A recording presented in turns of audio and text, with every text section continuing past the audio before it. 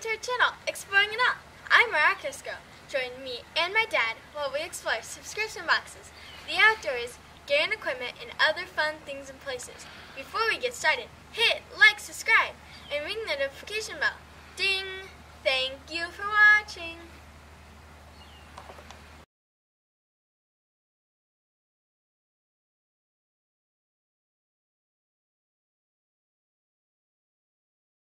Well, thank you very much for that amazing introduction, Miraculous Girl, and thank you everyone for joining us again here on Exploring It All. So today we are going to be completing the Survival Skills Challenge from this month's Apocabox, August of 2024's Apocabox. Creek provided us with some basic essentials for this kit. Now, you can order the Survival Skills Challenge by itself. I believe it runs around $15 a month, and I will point out the items that actually came with this, and then the things that I added. I put this together real quick using items I've received in various subscriptions and things I've received just in the last month for the most part, except for one item. Anyway, first we have, this is the sticker. It can go right on top of the tin. I haven't attached mine yet, only because I haven't decided if I want to put the sticker on it or not. So there's that. I'm going to set this right down here in the corner of the screen. But you open it up and boom, this is what we got. So there's some little funny side notes here. I'm currently working on a video on some things. There is one item I'm thinking of getting rid of because it takes up too much space for what it offers. And I'll get into that too. So in the instructions, Creek mentioned a little photon light. And here's one, and this one actually kind of glows a reddish orange. And I like this little light. It as you guys can see, it's got some brightness and it doesn't destroy your night vision.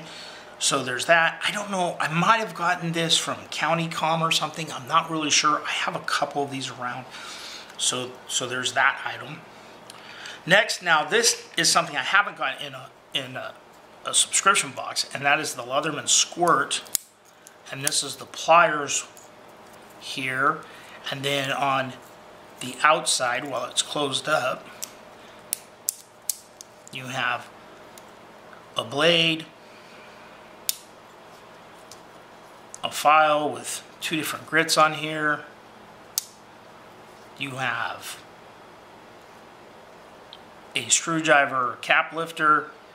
You have a small screwdriver that works as a standard or Phillips, and a pair of scissors. So, and of course the key ring there. So this is the Leatherman Squirt. I forget how much these things run nowadays. Very, very nice little one to have there. I have a few of the smaller Leathermans. So we have the survival whistle. This was included by Creek. I like this item. This is a very loud decibel whistle. So you have that. I have the Griffin Mini tool here. It's a pry bar. It's got hex. It's got some wrenches in here. You got the 1/4 inch hex driver here. And this would be a little wrench backup kind of thing. And it's nice to have something like this if you've ever had to tighten something up in an emergency situation. We were on a boat on the Puget Sound, and I may try and insert some video of that. And we stopped to watch some sea lions. I think there were sea lions. Maybe there were seals. I forget now.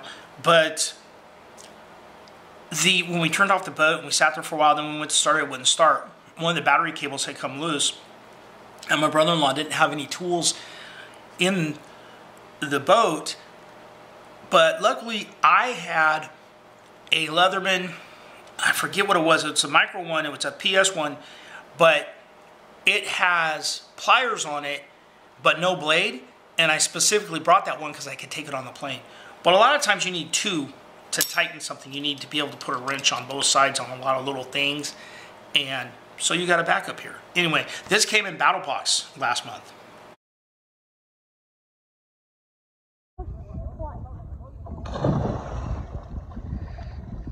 Oh, it's so cool.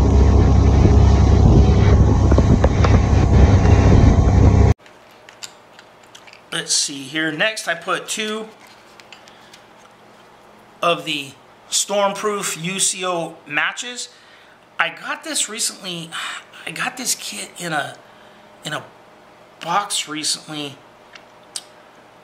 I forget which one it was that I got it in. It was a grab bag. It was, oh, I can't even remember, but I've been using them. I like them. They're a good item. So next from Creek, also we had a signal mirror, and I'm keeping that in here. But an item I'm really considering taking out is this lanyard with this whistle. It's very big compared to, I mean, it's almost half the size of the multi-tool. And I already have one whistle in here, and this just takes up a lot of space. This lanyard takes up a lot of space, and I don't even believe that this is 550 cord. I think it's just because it doesn't feel like it has much in there. So I'm very much considering taking that out because that just takes up way too much space. So the signal mirror does have instructions on how to use these and all that on there. Another funny side note, I was thinking about cutting this signal tape up. This is an adhesive signal tape. It is reflective. I think there's a even more reflective surface on the other side, and I was going to cut it into smaller squares, and then I realized, well, this is adhesive, and in a way you could use this as a first aid type of thing, because you could put this, I don't know how good the adhesive is, but you could use this to lash something down in an emergency situation as well, so you don't have to use that just for signaling. So I thought that was a really great item. I included a striker strip for these matches because I did try to use I tested it out, the matches, to see if I could use the file on the squirt to start the matches, and it didn't work. I have this bandage right here, which I recently ordered a hardcore hammer, and in their little envelope telling me there was a thank you card, there was a sticker, and there was a Band-Aid. And this is that Band-Aid. So I thought, I had it sitting here, I thought, I'll put a Band-Aid in there. So we got a Band-Aid. And then from this month's Grim Workshop, I have this card. This is the Wayne Russell card. It has a blade on here. I still need to take this out and sharpen this blade. But we have 5 fishing hooks, 2 lures or trap snare lock things. You got 2 sewing needles, and you got a frog gig. And these can be removed and reattached to that. And I've permanently affixed that on the inside of this tin. And then, of course, the tin was included. So for the initial $15 and the challenge, basically, Creek included the tin, this whistle here, the signal mirror, the bigger sticker, and the survival tape. So, and this signal mirror came with that whistle. So that's a look at what I put in my survival skills challenge. Of course, you can always change this up. I used to love making these things when I was in the Boy Scouts. Used to make little survival kits, pocket kits, throw them in your fishing gear, and you can put all kinds of things. Another item you could put in here that would not take up very much space, an individually packed Aquatab you could put in here. You would still need a bottle to do your water purification in, but at least you would have the tablet to do it. Just a lot of different things, a lot of different ways you could go. I think the putting the squirt in there really adds to it overall, I think. Alright guys, that's a look at the Survival Skills Challenge for Apocabox for August of 2024.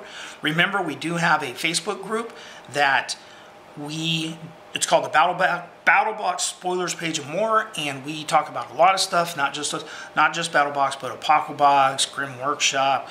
People trade things. It's not a corporate one Facebook group, so we're free to discuss and trade other companies' items and things like that. Alright guys, thanks for watching. Remember, hit like, subscribe, and be nice to each other.